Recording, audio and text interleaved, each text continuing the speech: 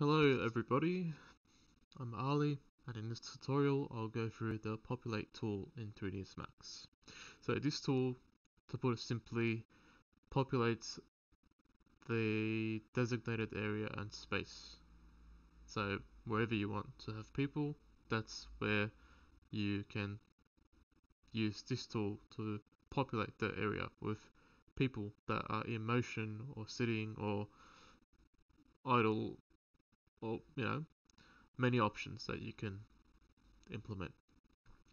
So without dwelling on it too much, I'll get right into what we need to do. So firstly, you got to locate the populate tool. So you got to bring down this ribbon, get the strip for the populate, tool components. So you got a flow. You can create a flow of people. If you want to, you can adjust the width of that flow. You can create idle people. So either sitting on a seat, or you can create the space that they will stay in and they won't get out of that space. You can have that space as a rectangle or a circle. It's really up to you. You can adjust the brush size from here. You can simulate from here. So when you've added a idle character or a flow of characters, you can simulate it to get them in action. You can change the display of the people you import into the viewport.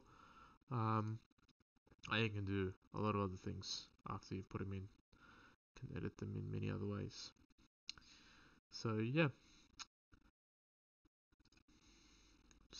what we're gonna do in this tutorial is that, as you can see, I've got it like an already set open setting that I had from previous tutorials. So we're gonna have these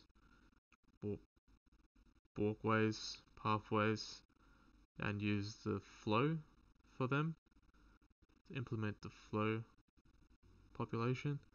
And in areas near the buildings, we'll have the idle areas, so we'll populate it with idle people. So yeah, that's how we're going to go about this. So I'll just start off with showing you how the single idle area function works. So click on this little woman here, place her here. So this places a seat. This line is the direction of where the person will be facing. So head over to modify panel and choose whether the person is a male or female, and you can adjust the seat accordingly. So keep it male, and then what you do now is you click on simulate to get that person to be simulated, as you can see. Pretty cool.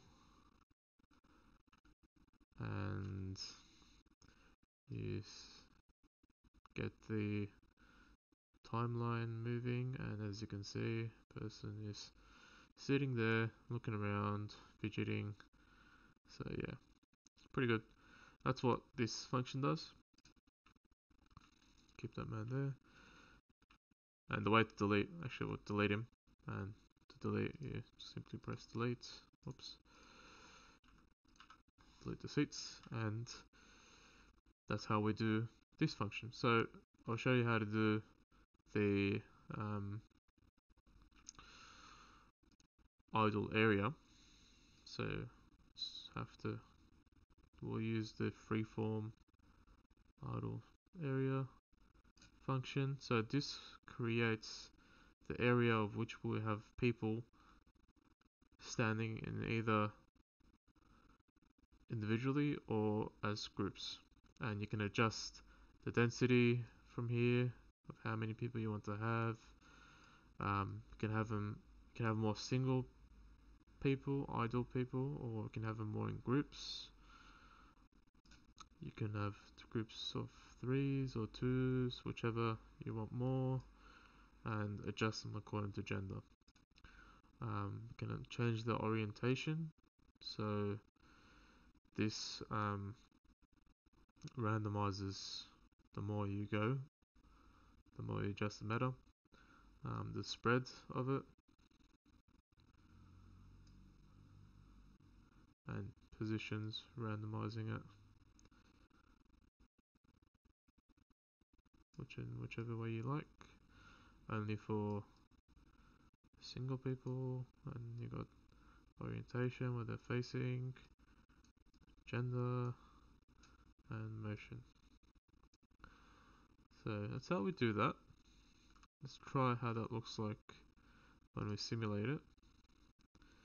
3dsMax does take a bit of time to simulate it, but voila, as you can see, people are just standing around in groups, single loners, and yeah, get the timeline. See, you can they're just chatting, standing around, waiting for someone to come in. Someone on the phone, as you can see here. So yeah, that's how we do this. Pretty cool, simple. I'll just have, whoops, I'll just have this area like that for now, and we'll move on to how to do the pathways of people moving up and down.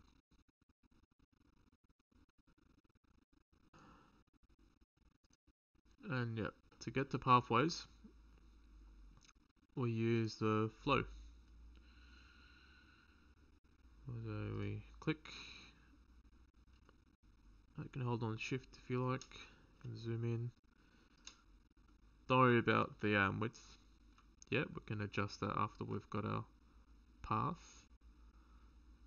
Do it here. Crossing here.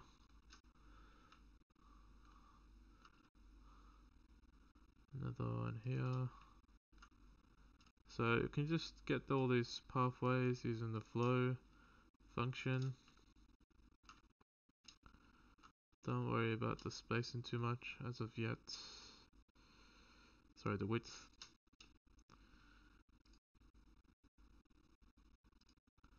And yep.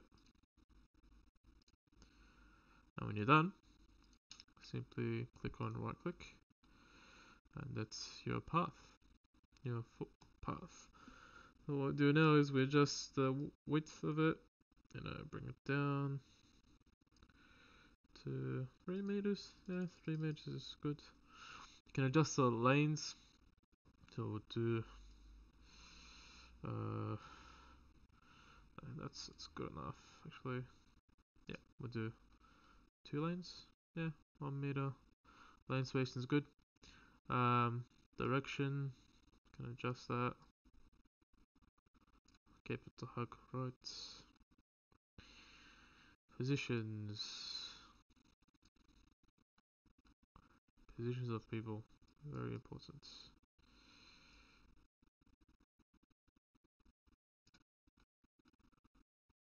Yep, as you can see, positions change as you increase it. Keep it 100. Gender, put on to 10. Have some diversity. And yep, coming to density. Adjust the density to what you like. Keep it high density, busy street, busy intersection. Just assume people are in the city and they're in a rush. We'll keep it a bit fast. Keep some pacey running, yeah, just a bit.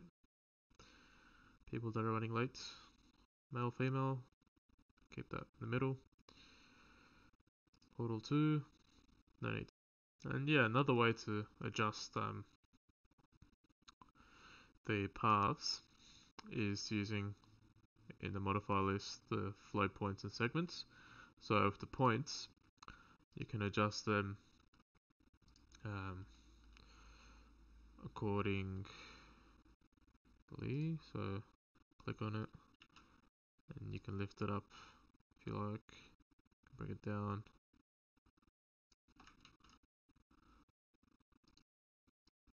You can move them, adjust the thing. Just make sure not to have them. Make sure not to have them too sharp, like the corners, or else people will not simulate there.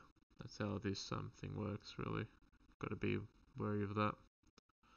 And if we wanted to add ramps, simply, so like, paths on an incline, in our case, click on flow segments, and select a segment, and click here where it says create a ramp. So we create a ramp, as you can see it's selected, and we move that up. It's just excluding that bit that's in the air. We create a ramp like this. Not to make sure to have the ramp not too high, wheelchair accessible, make it easy for him. And yeah, for the sake of the simulation, to have it properly inclined and aligned. And yep, now let's give it a shot. Let's simulate.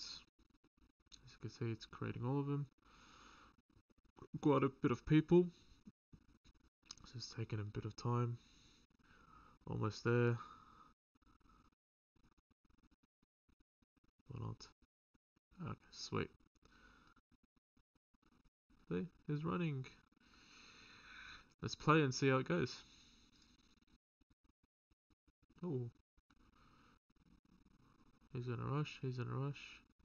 He's power walking.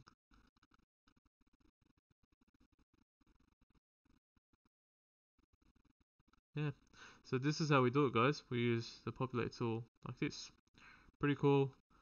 Great way to add some spice into your urban setting and rendering and everything else, giving it a scale. So yeah, thanks for watching. Hope you enjoyed it.